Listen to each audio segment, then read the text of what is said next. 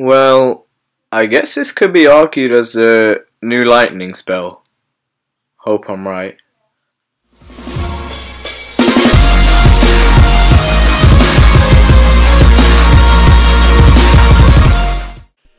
Hey guys, what's up? My name's Dominic, and for you guys today, me and Burks the Boss here from Bayclan are bringing you a new attack strategy, which could be argued as a new lightning spell, if you get what I mean, because lightning spells, your priority is getting Dark Elixir, just spamming 3 or 4 lightning spells to get as much Dark Elixir as you can, and just ending the raid without caring about trophies.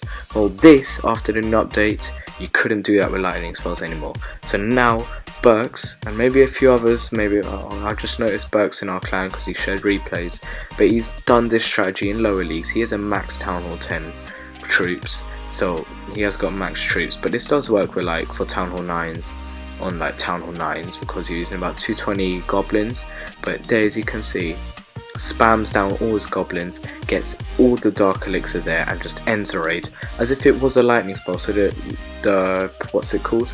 The defender will come on thinking, oh, he's won some trophies, and comes on and sees 2,900 Dark Elixir gone from his storages.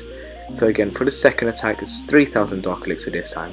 And just watch carefully, he's giving you a few tips or something on how to make sure you don't mess up when doing this, because it can get stressful once you mess up. So basically what he's done, started off now, is just clearing off those collectors from the surroundings, so that those troops will go directly towards the middle here and take that Dark Elixir, because it's only, I think, 1 jump spell and bam, they're at that Dark Elixir. So yep, there goes down the jump spell, and then he's going to place down all his hogs there, all his goblins down, and they target that Dark Elixir straight away. He does carry a poison spell, but honestly, once the Dark Elixir is collected, you can really save it for the next raid. And this is an amazing way to farm Dark Elixir. Burks the Boss was stating that in one day he's collected 100k Dark Elixir.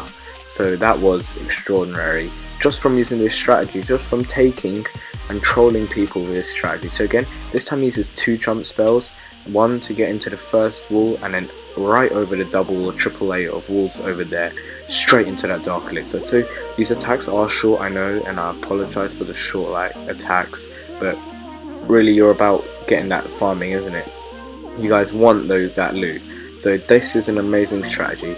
I'd love for you guys to try it out and just let me know what you think. I think it really works for maybe Town Hall 8s, 9s and 10s, not for Town Hall 7s.